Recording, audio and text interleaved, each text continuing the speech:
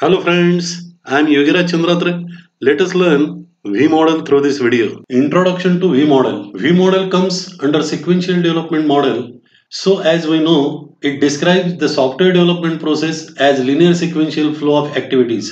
This means that whenever any phase in development process should begin when the previous phase is complete. So all SDLC activities carried out one after another for entire project. V model हे sequential development प्रकारचे model असल्याने त्याच्या software डेव्हलपमेंटच्या एका टप्प्यातील सर्व प्रक्रिया पूर्ण झाल्यावरच पुढच्या टप्प्यातील प्रक्रिया सुरू होतात. V model was developed to address some of the problem experienced using traditional waterfall model. In waterfall, all activities are completed one after another and test activities occur only after all other development activities have been completed. So tester involves in the project only at the last stage of development process. Waterfall मॉडेलमध्ये सर्व कामे एकानंतर एक पूर्ण केली जातात आणि टेस्टिंगच्या ऍक्टिव्हिटीज सर्वात शेवटी घडतात. त्यामुळे एरर्स किंवा दोष निर्माण झाल्यास त्यांना शोधणे आणि त्या काढून टाकणे अवघड होते. या समस्यांवर उपाय म्हणून व्ही मॉडेल तयार केले गेले आहे. V model follows some sequential design process same like a waterfall model. So V model is the extension of waterfall model. V model हे वॉटरफॉल मॉडेल प्रमाणेच क्रमाने एकानंतर एक टप्पा पूर्ण करीत असल्याने त्याला वॉटरफॉल मॉडेलचे एक्सटेन्शन म्हणजे विस्तार असेही म्हणतात. Unlike waterfall, V model integrates the test process throughout the life cycle. So the tester involved in the early phase of SDLC, which implement principle of early testing. This shows that testing is not only an execution-based activity. There are a variety of activities that need to be performed before the end of the coding phase. So these activities should be carried out in parallel with development activities. V मॉडेलमध्ये प्रत्येक टप्प्यात त्या टप्प्यातील कामाचे testing तयार केले जाते. त्यामुळे या मॉडेलच्या प्रारंभापासूनच टेस्टिंगचे कामही सुरू होते. Now let us see the representation of different phases of V model. Under the V model the corresponding testing phase of the development phase is planned in parallel. So there are verification phases on one side of the V and validation phases on the other side. The coding phase joins the two sides of the V model. Hence it is known as V and V model.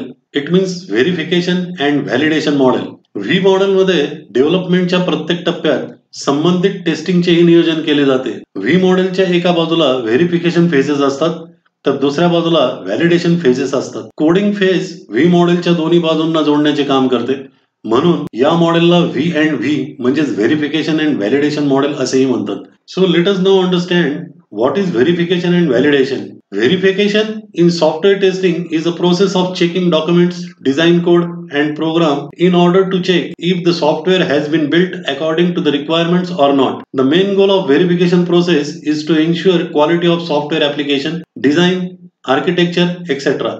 The verification process involves activities like reviews, walkthroughs and inceptions. Verification म्हणजे पडताळणी.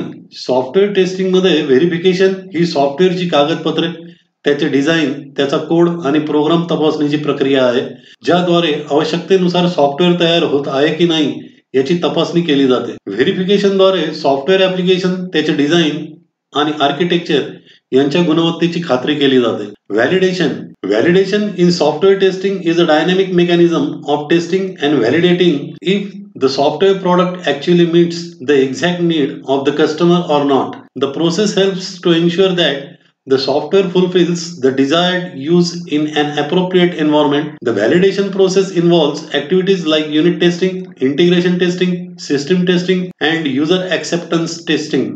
Validation म्हणजे प्रमाणित करणे. Software testing मध्ये validation म्हणजे तयार झालेले software उत्पादन प्रत्यक्षात ग्राहकांच्या गरजा पूर्ण करते आहे की नाही याची तपासणी करणे. व्हॅलिडेशन प्रक्रियेत युनिट चाचणी, एकत्रीकरण चाचणी, सिस्टीम चाचणी आणि वापरकर्त्यांची स्वीकृती यासारख्या ऍक्टिव्हिटीजचा समावेश असतो. For example, suppose we want to bye a shirt. We check to see if the shirt has the sleeves, is it the color we want, is it having the correct size. All this checking is called the verification. And the things like, does the shirt fit, is it comfortable to drive in, can I afford it, is it good quality, known as validation.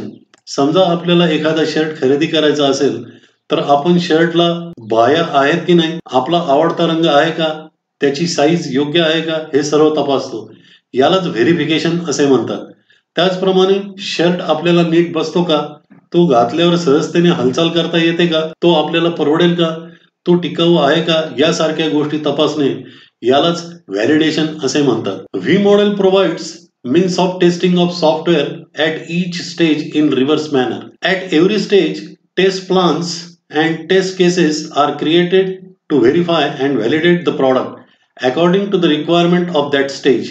V model मध्ये प्रत्येक टप्प्यावर टेस्टिंगच्या योजना त्या टप्प्याच्या गरजेनुसार आखल्या जातात आणि उत्पादन प्रमाणित करण्यासाठी केल्या जाणाऱ्या टेस्ट विरुद्ध दिशेने केल्या जातात.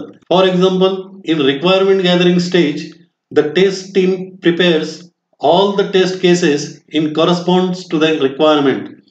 Later, when the product is developed and is ready for testing, test cases of this stage verify the software against its validity towards requirements at this stage. This makes both verification and validation go in parallel. This model is known as verification and validation model. उदाहरणार्थ, requirement gathering टप्प्यात testing team गरजेनुसार आवश्यक त्या सर्व टेस्टिंगची तयारी करते. नंतर जेव्हा उत्पादन डेव्हलप केले जाते आणि टेस्टिंगसाठी तयार होते, तेव्हा या टप्प्यातील टेस्टिंगची तयार करून ठेवलेली सर्व माहिती वापरून सॉफ्टवेअरचे टेस्टिंग केले जाते आणि सॉफ्टवेअरची व्हॅलिडिटी चेक केली जाते. यामुळे व्हेरिफिकेशन अँड व्हॅलिडेशन या दोन्ही गोष्टी समांतर घडतात आणि तसे व्ही मॉडेलमध्ये दिसते देखील. Now let us take the information of verification phases of V model. The first one is business requirement analysis. This is the first step where product requirements understood from the customer side. This phase contains detailed communication to understand customers' expectations and exact requirements. Business requirement analysis ही पहिली पायरी आहे, जिथे software उत्पादनाबाबतीत ग्राहकांच्या अपेक्षा आणि गरजा समजून घेतल्या जातात. यासाठी संप्रेषणाद्वारे ग्राहकांकडून तपशीलवार माहिती जाणून घेतली जाते आणि त्याचवेळी ऍक्सेप्टन्स टेस्ट ही योजना देखील तयार केली जाते. The second phase is system design. The system design will have the understanding and detailing the complete hardware and communication setup for the product under development. The system test plan is developed based on the system design. Doing this at the earlier stage leaves more time for the actual test execution later. System design stage मध्ये product development साठी संपूर्ण hardware आणि ग्राहकांशी झालेले संप्रेषण समजणे आणि त्याचा तपशील समजणे आवश्यक असते. येथे सिस्टीम टेस्टची योजना सिस्टीम डिझाईनच्या आधारे तयार केली जाते. Next phase is architectural design. Architectural specifications are understood and designed in this phase, which typically consist of the list of modules, brief functionality of each module, their interface relationships with the outside world, that is with other systems, dependencies, database table, architecture diagrams, technology detail, etc. is clearly understood and defined in this stage. This is also referred as a high level design, that is HLD. With this information, integration test can be designed and documented during this stage. या टप्प्यात सॉफ्टवेअरचे architectural वैशिष्ट्य समजून घेतले जाते आणि त्याचप्रमाणे design केले जाते. त्याचप्रमाणे वेगवेगळ्या मॉडेलची यादी, प्रत्येक मॉडेलची कार्यक्षमता, इतर सिस्टीमशी त्याचा येणारा संबंध, अवलंबित्व, डेटाबेस टेबल, तंत्रज्ञानाचे तपशील इत्यादी गोष्टी समजून घेतल्या जातात आणि मांडल्या जातात. याला हाय लेवल डिझाईन म्हणूनही संबोधले जाते. त्याचप्रमाणे या टप्प्यात विविध मॉड्यूलचे एकत्रित टेस्टिंग सुद्धा ठरवले जाते. Next phase is module design. In this phase the detailed internal design for all the system modules is specified, referred to as low level design, that is LLD. It is important that the design is compatible with the other modules in the system architecture and the other external systems. The unit tests are an essential part of any development process and helps to eliminate the maximum faults and errors at a very early stage. These unit tests can be designed at this stage based on the internal module designs. या टप्प्यात सर्व मॉड्यूलची तपशीलवार माहिती तयार केली जाते. त्याला low level design असे म्हटले जाते. युनिट टेस्टिंग हा विकास प्रक्रियेचा आवश्यक भाग असतो. त्याद्वारे आढळून आलेले दोष आणि त्रुटी लगेचच काढून टाकता येतात. त्यामुळे मॉड्यूल डिझाईनच्या आधारे या युनिट टेस्टिंग तयार केल्या जातात. Next is coding phase. The actual coding of the system module starts in the coding phase. The best suitable programming language is decided based on the system and architectural requirements. The coding is performed based on the coding guidelines and standards. The code goes through numerous code reviews and is optimized for best performance for the final build in checked into the repository. System मॉड्यूलचे coding खऱ्या अर्थाने या टप्प्यात सुरू होते. सिस्टीमच्या आवश्यकतेनुसार मॉड्यूल्सचे coding करण्यासाठी योग्य प्रोग्रामिंग लँग्वेज निवडली जाते आणि कोडिंग करण्यासाठी कोडिंगच्या मार्गदर्शक तत्वांचा वापर केला जातो. Let us take the information of validation phase of V model. The first is unit testing. Unit test design in the model design phase are executed on the code during this validation phase. Unit testing is the testing at code level and helps to eliminate bugs at an early stage. Unit testing verifies that the smallest entity can function correctly when isolated from the rest of the codes or units. Module design phase मध्ये तयार करून ठेवलेल्या unit taste सर्व मॉड्यूल्सवर राबवल्या जातात. Unit testing हे कोडिंगचे testing असल्याने सुरुवातीच्या टप्प्यातच त्रुटी किंवा दोष दूर करण्यास मदत करते. युनिट टेस्टिंगद्वारे खात्री केली जाते की लहानात लहान कामासाठी लिहिला गेलेला कोड युनिट्स पासून वेगळा झाल्यावर योग्यरित्या कार्य करू शकतो की नाही. Integration testing. Integration taste plans R developed during the architectural design phase. These tests verify that groups created and tested independently can coexist and communicate among themselves. Architectural design phase दरम्यान इंटिग्रेशन टेस्ट तयार केल्या जातात. स्वतंत्रपणे तयार केलेले आणि testing झालेले सर्व मॉड्यूल्स एकत्रितपणे कार्य करू शकतात का हे या टेस्टिंगद्वारे तपासले जाते. Next one is system testing. System testing is directly associated with the system design phase. System test checks the entire system functionality and the communication of the system under development with external systems. Most of the software and hardware compatibility issues can be uncovered during this system test execution. System testing थेट system डिझाईनच्या टप्प्याशी संबंधित आहे.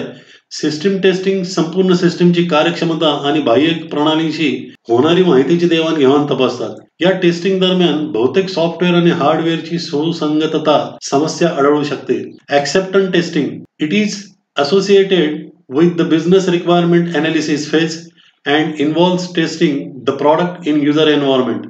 Acceptance tests uncover the compatibility issues with the other system available in the user environment. It also discovers the non-functional issues such as load and performance defects in the actual user environment. Acceptance testing चा संबंध business requirements analysis या टप्प्याशी असतो. ही taste वापरकर्त्याच्या संगणकावर घेतली जाते आणि त्याद्वारे नॉन फंक्शनल इश्यूज उदाहरणार्थ सिस्टीम लोडिंग प्रॉब्लेम किंवा काम करताना आढळून येणारे दोष तपासले जातात. So friends, in this way we have studied the V model. In the next video we will understand the advantages and disadvantages of V model as well as when to use it. Thank you very much.